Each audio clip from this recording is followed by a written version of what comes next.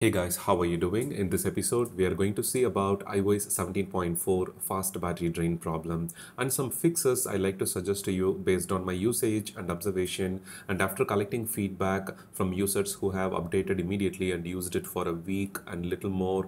And I'm going to share some troubleshooting steps that will definitely help you to see some improvements. Alright, for the past 1 week, I have noticed that after updating to iOS 17.4, in terms of battery performance, it is a little bit bad compared to the previous iOS 17.3 and 17.3.1, which has also got many positive reviews from users since the release of iOS 17, which is a nightmare for overall bugs and especially with the battery drain problem. So based on the feedback collected from each iPhone model specific, feedback from the users, suggestions, I have noticed that one problem is affecting many users after updating to the iOS 17.4. That is the screen off time or the idle time is quite high compared to the previous update, and apps like Google Drive, WhatsApp and Instagram are consuming more than usual amount of screen off time usage. That is, in the background, these apps are still using some system resources and services even though the settings general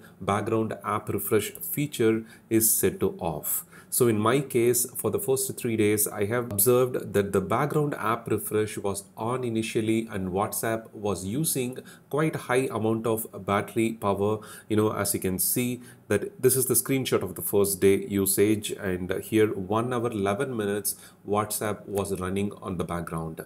So I'm not sure, like it was not for any audio call or video call and the screen is not minimized and I was still using the WhatsApp. For some reason, after updating to the iOS 17.4 only, I started to notice this problem because this issue was not there previously, and even though the background app refresh is on, I haven't seen more than an hour of screen off time usage most of the days.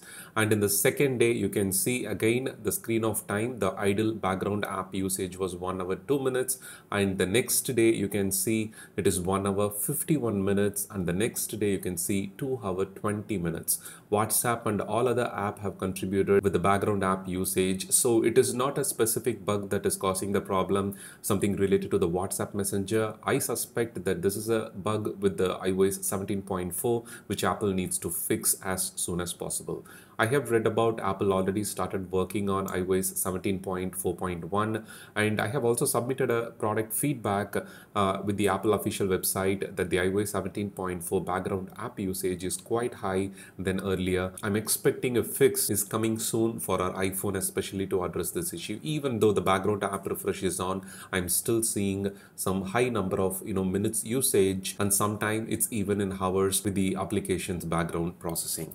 Normally, when we minimize the app, 2 minutes or 3 minutes usage is absolutely normal. So even for 8 minutes, depending on how many times I open and close the WhatsApp, it is absolutely fine. Overall, the screen off time should be within 1 hour in my case, because I have done some optimization with the location services that I have suggested to all our users in our battery health maintaining tips video. So if you are also experiencing fast battery drain after updating to iOS 17.4, do check the screen off time usage overall and make sure that the background app refresh is turned off right now. If WhatsApp asks you to turn on the background app refresh, you can select not now, you can do it later. It won't affect the notifications that you normally receive from the WhatsApp Messenger. Only if you send location and if you want to minimize the WhatsApp application for real-time location tracking, at that time the background app refresh feature need to be turned on. Other than that, it shouldn't be a problem with any application. And the next important thing related to the fast battery drain is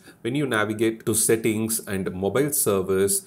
I have previously set it to 5G auto. Due to some network issues, I was getting 1 or 2 signal bars in my area even though the tower is nearby. So the 5G auto automatically switches whenever the signal coverage is poor to the LTE, and then it will switch back to the 5G. During that time, of course, whenever you are in a place where the network signal coverage is poor, then the battery consumption will be higher.